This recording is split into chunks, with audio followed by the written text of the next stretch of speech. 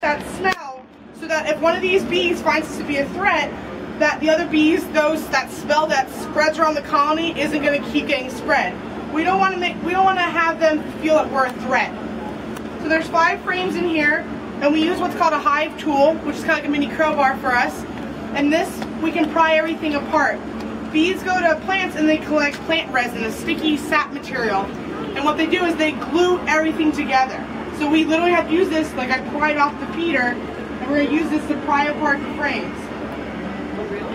Sometimes what they'll do is, they'll actually build comb in between, and this is very helpful to pull it apart.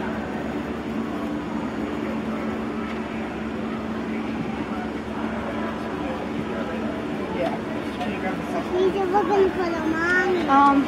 Yeah, we're going to try to find the queen. These are coming out soon. Yep. When you're working with bees, you're very calm, very slow. We're not going to rush through.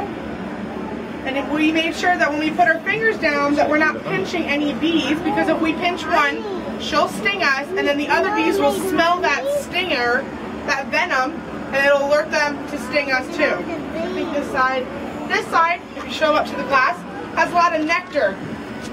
Honeybees go to flowers and they collect nectar, which is this sweet juice. That nectar gets turned into honey by dehydrating it.